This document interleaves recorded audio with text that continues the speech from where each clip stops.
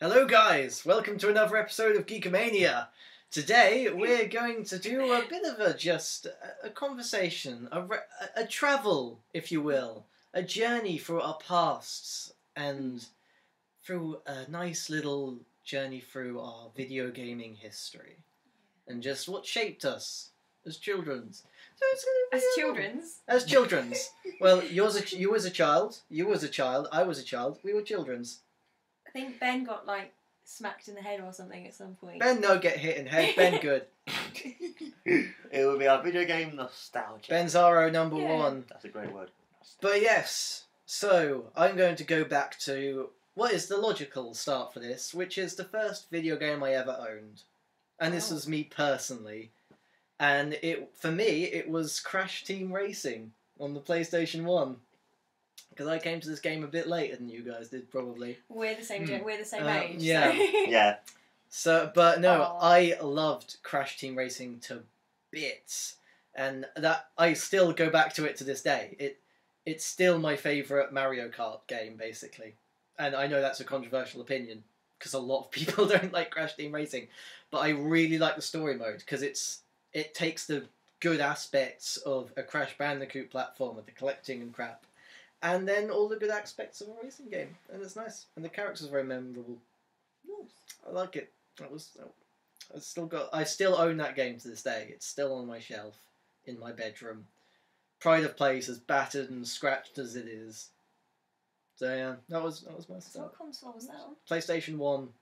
PlayStation 1 was your first console? It wasn't. The first console that I didn't own it. My dad did. It was a PlayStation 2. But and that was right near the... Yeah, no, really. What? Crazy. I came to this... I didn't get to play many video games until like I was fairly old. Oh, okay. So okay. like I was late to the game on multiple levels. I didn't start playing games properly until I was about like 7 or 8. Yeah, really. Wow, okay. Yeah, it's just because I'm older. That's all. But yeah, no, so that was like my first big game. Like the first game console I actually owned was my GameCube. Because that's the first one I actually got with like my own money, basically. Okay. Same thing with me. That the first actual console I went out and bought my money was probably the GameCube as well, or maybe the PS2, one of the two. Same. What was your like first ever video game?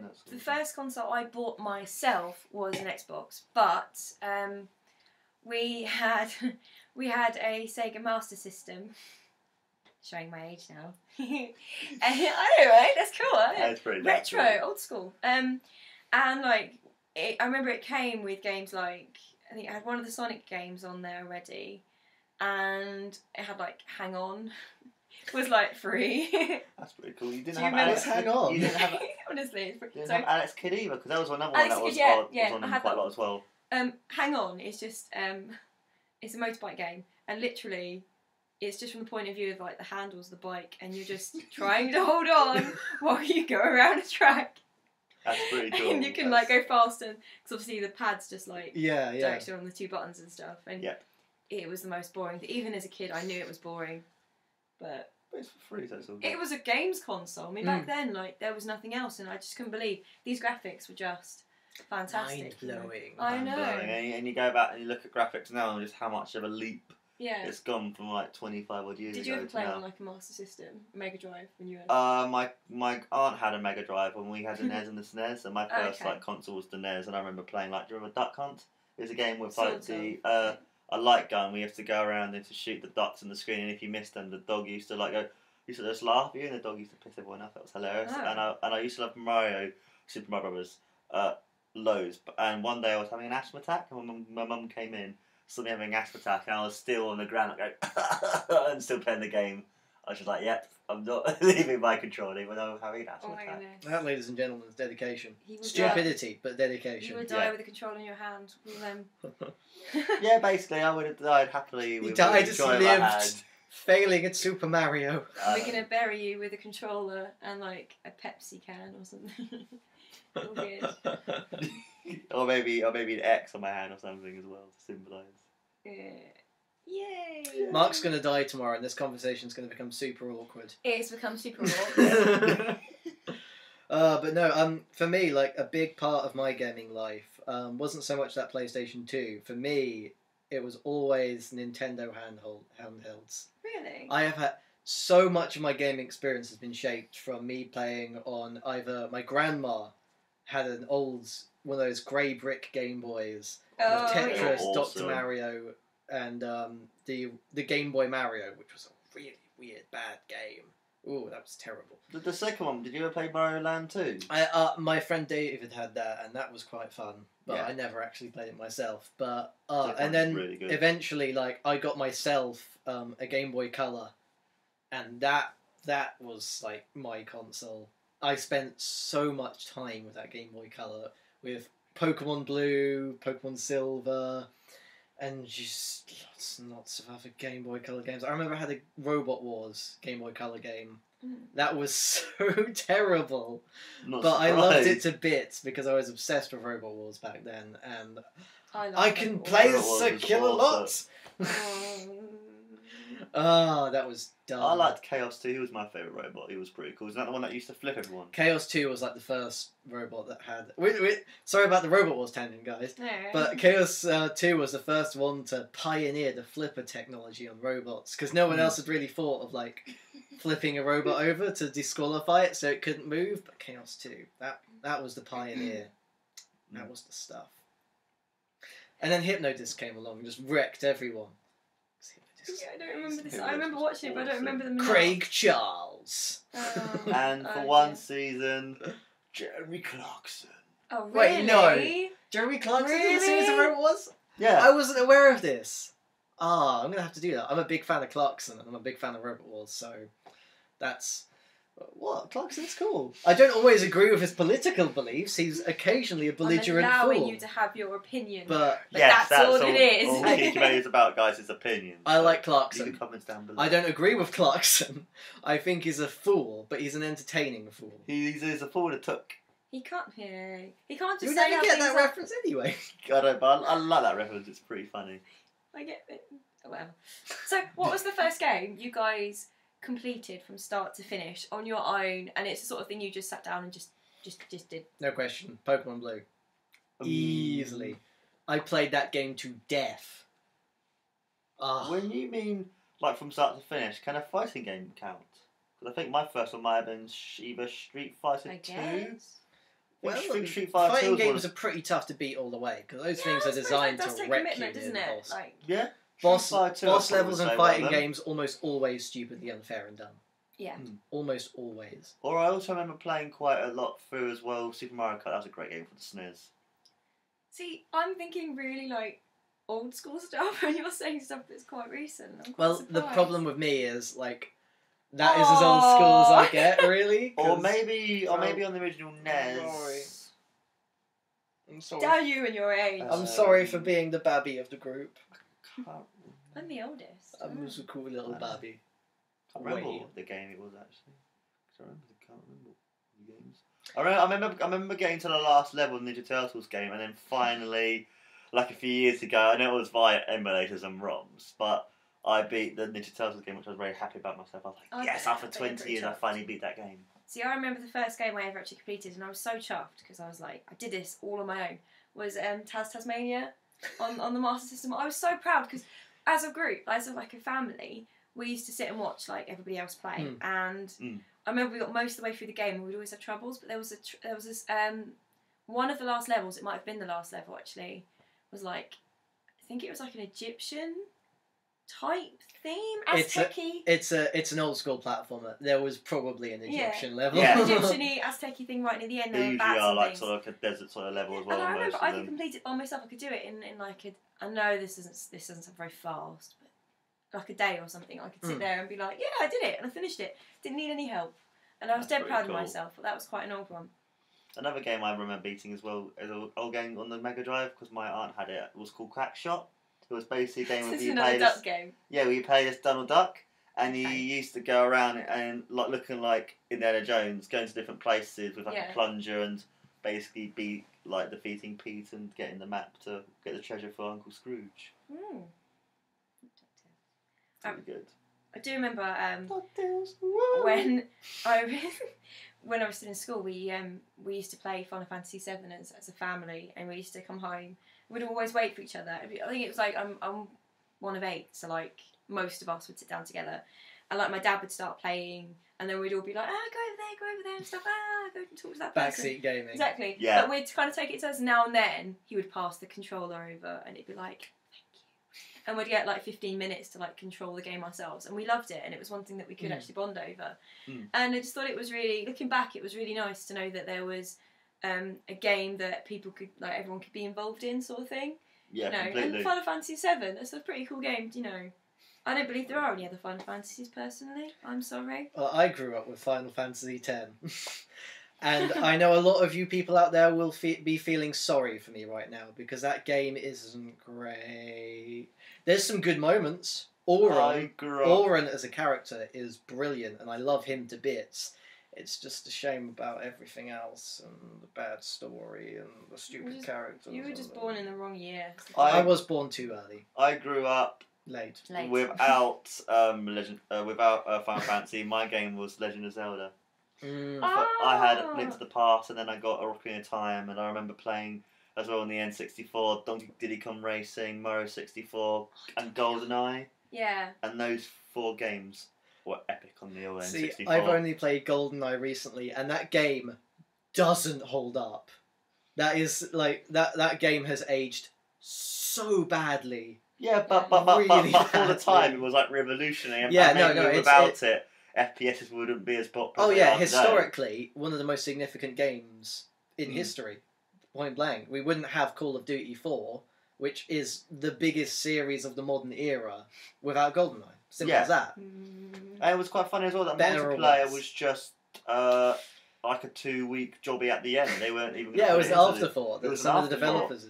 And then the developers at Red decided, let's do multiplayer, and then became probably the biggest selling point for GoldenEye. Was the multiplayer. Yeah, see, I didn't have much experience with the N64. The experiences I had with the N64, my friend David again, who was like my friend of Nintendo, that we always went through all these times together. After we had played GameCube a lot, he bought an N64 because he's a massive fan, as I said, and we used to just play Pokemon Stadium 1 and 2 a lot. Oh, yeah. So that is my N64 experience. Again, go back to Pokemon.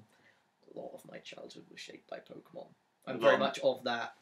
A lot of mine was like shaped by like people like Mario, Zelda, and probably Street Fighter were probably the 3 major ones on the SNES, and Ninja Turtles obviously as well, with the NES game, the original NES game, and Tournament Fighters on the SNES, which is basically a beat 'em up game, a lot like Street Fighter. Where you can choose like 2 different characters and they just fought against each other. That was a great game. So I'm a bit gutted that my childhood completely skipped over the whole Zelda thing. And I do, for now as an adult, I'm just going to go out and buy them as soon as when I can. They're really good, I would love to really get into them, good. but I just missed out on the whole story. And there are a lot of really hardcore fans and stuff that have grown up with him in the different games. And I do really want to give that whole thing a chance. Well, I got into Zelda in my teenage years, because I got my GameCube, as I said, and I got the edition which had Mario Kart Double Dash. And with that was a limited edition disc, which had Ocarina of Time and Majora's Mask on it, and a demo for Wind Waker. And I played the heck out of all 3 of those, and it had a really good time. I still prefer Majora's Mask. I don't think Ocarina of Time is the best one. Majora's Mask's just so much more interesting. The structure of it's really different, and the story is really interesting, and it's so dark and scary.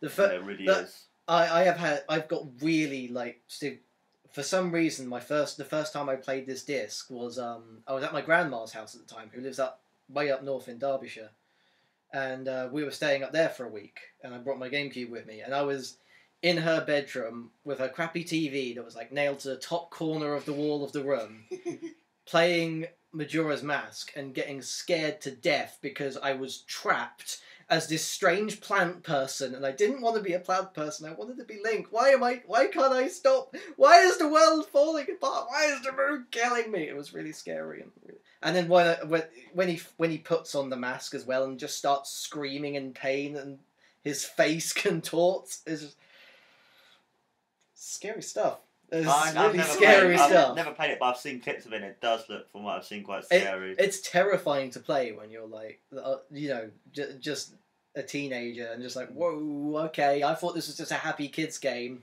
Probably my favourite Zelda game would probably be, I love A Link to the Past on the SNES, and then replaying it on the Game Boy Advance, and I was so happy when they're finally going to basically make a sequel to it as well. What are they calling it? Link to the Past 2. Yep. It's a bit of a weird name. No, but if it's Nintendo, they will make it work. Oh, it'll probably be good. Yeah, definitely be good. I mean, even going back to playing Mario Galaxy 2, I still get as much enjoyment playing that game as I did playing Super Mario Bros. 3, World, and even the original one on the NES.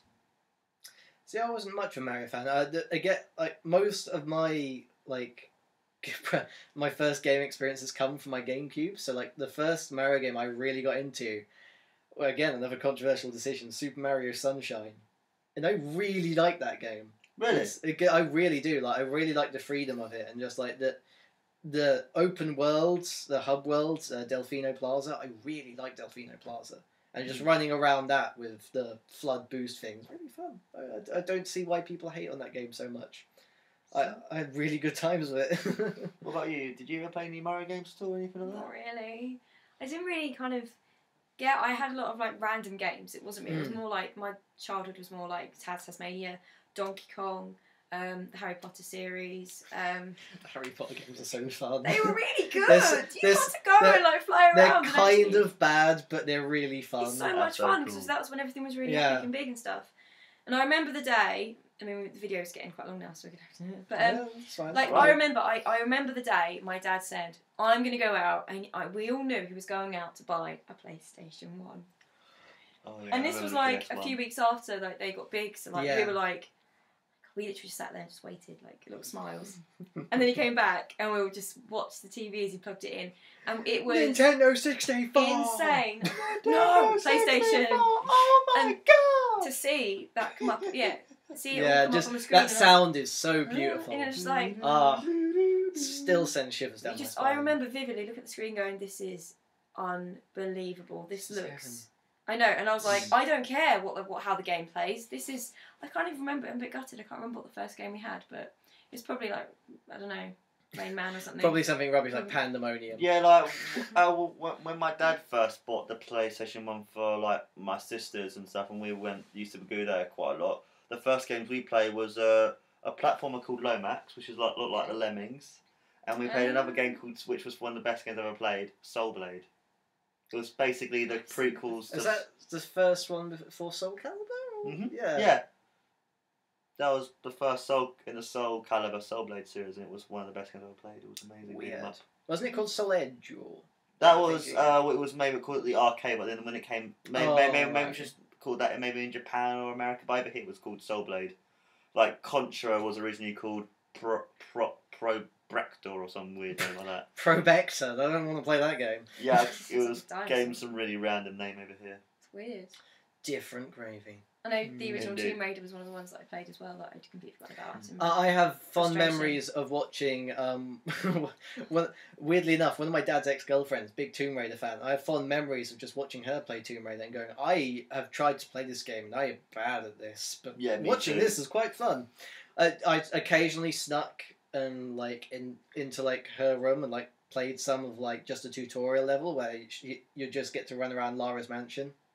Yeah. That's so much fun. Yeah. It's just really running around doing obstacle courses and going, yay, I have guns, let's shoot at the vases. There's only so many times you can try and get Lara to like jump over something, jump onto something, and it's like... I didn't get tired of it. Just like I never got tired of watching my dad play Red Alert 2 on his old PC. I loved watching him play that game. And when I played it myself, I was terrible. I was really bad. Still am bad at most strategy games. Same thing with like me. Like my uncle used to play Alien Storm, and just to see someone actually play that really well, like again, it was amazing. And then even playing it, Alien Storm. Oh, sorry. Okay. It was an old Mega Drive game, which I actually have on the Virtual Console. If you want to play it after this, it's a really good game. It's a really, really good game. Right. And also playing through Sonic the Hedgehog as well, because I had the Mega Drive, so I was able to play both Sonic and Mario, and just how much different they are with the speed and the music as well. Because I still think Sonic 1 has some of the best gaming soundtrack ever, basically. Oh yeah. Right. Soundtrack. So. I think we have blabbed on enough. I hope you guys enjoyed a random insight into our gaming histories. Some recent, some less. Into our gaming nostalgia. So as per usual, that's Sam. That's Mark. And I'm Mark, and that's Ben. Freaking! I had to do it because Mikey's not here, so I thought I had to do it for Mikey. You don't have to do it. This is the one time we can do it properly. And you said you're Ben, and you that's messed Mark. it up. Did I say I'm Ben? Bye, guys. Bye, guys. Bye, guys.